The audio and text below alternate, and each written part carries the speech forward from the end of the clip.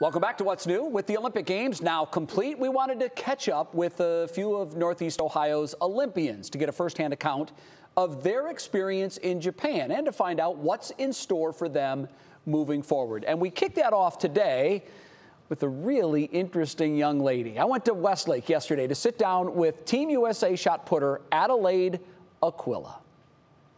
Once I got to Tokyo, I was almost overwhelmed with how polite and nice everybody there was. It was awesome to see everybody there just representing their country.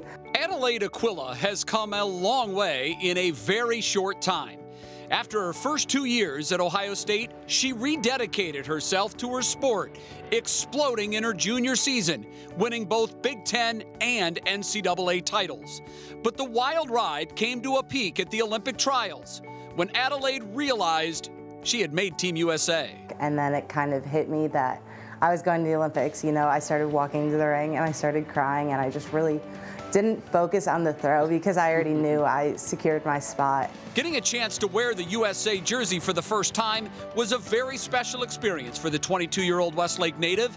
The honor of representing her country was like nothing else she'd done before. But that was an amazing feeling, and it was just great to know, like, I have a country behind me supporting me.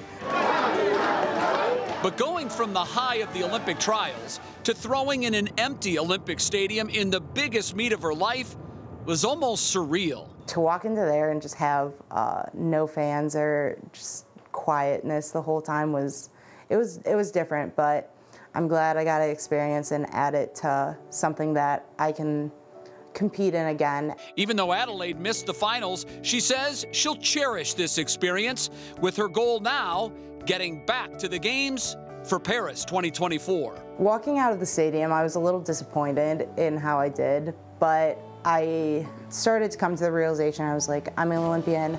I was one of the youngest girls in the field, and that was my first ever international meet.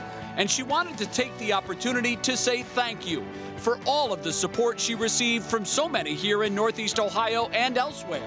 Seeing everybody rally behind me was just very overwhelming, and they would just say, like, good luck and wish you well at trials. I had random people from Michigan being like, wow, I dislike Ohio State, but I'm gonna cheer for you, type of thing. I was like, I don't know how the news got over there, but it was really awesome to have a whole community behind me, not just my parents and close friends.